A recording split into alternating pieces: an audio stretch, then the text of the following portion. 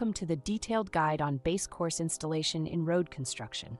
Today, we will delve into the significance, materials, methods, and quality control measures associated with this crucial phase. Let's start by understanding the significance of base course installation in road construction. It provides structural support, load distribution, and drainage management for the pavement, ensuring durability and stability. The base course acts as a protective barrier for the subgrade, managing surface, water runoff, and enhancing surface smoothness. It plays a vital role in maintaining the road's integrity and performance.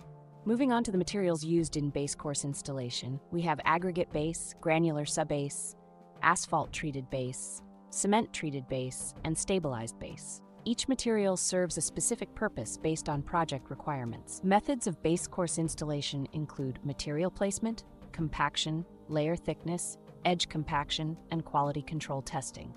These techniques ensure the base course layer meets the required density and strength.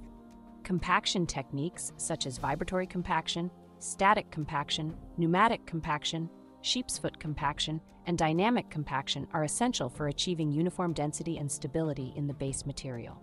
Quality control measures like material testing and field inspections ensure that the base course installation meets the specified requirements for density, moisture content, and compaction.